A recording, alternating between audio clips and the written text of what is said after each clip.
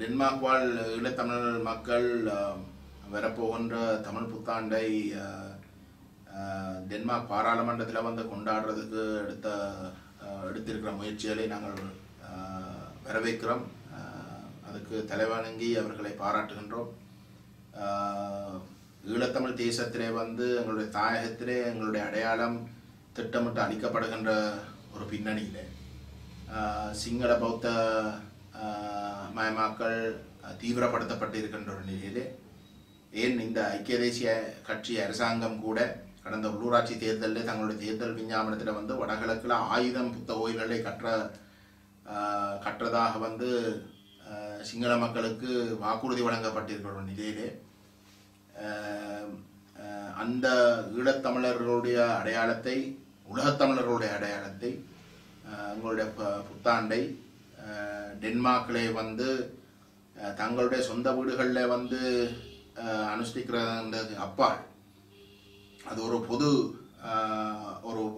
பொது நிகழ்வாக அதுவும் டென்மார்க்குடைய மிக முக்கியமான அந்த அரசினுடைய கட்டமைப்பான பாராளுமன்றத்தில் வந்து அதை நடத்துவதற்கு எடுத்த முயற்சி மிகவும் வரவேற்கத்தக்கது.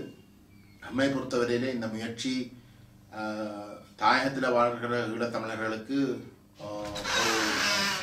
ஒரு முன்னுதாரணமாக அமைகிறது. எந்தளவு தூரத்துக்கு எங்களுக்கு இந்த அடையாளங்கள் இங்கு ஒரு அச்சுறுத்தலாக இருக்குதோ அந்த அடையாளங்களை வந்து நீட்டு போக செய்யாமல் அதை தொடர்ந்து உயிரோடு வச்சிருக்கிறதுக்கு வந்து எங்களோட புலம்பெயர்ந்த தமிழ் மக்கள் என்றும் முன்னுக்கு இருப்பார்கள் என்றது வந்து இந்த முயற்சி ஒரு மிகச்சிறந்த எடுத்துக்காட்டலாக இருக்கின்றது. இந்த முயற்சி வெறுமனே டென்மார்க்கில் வாழ்கிற எங்களோட புலம்பெயர்ந்த மக்களோடு மட்டுப்படுத்தப்படக்கூடாது. அது நாகரிக உலகத்திலே இருக்கக்கூடிய பன்முகத்தன்மையை விரும்புகின்ற அனைத்து நாடுகளிலும் வாழுகின்ற நம்முடைய ஈழத்தமிழ் மக்கள் அந்த முயற்சிகளை அந்தந்த நாடுகளிலே முன்னெடுக்க வேண்டும்.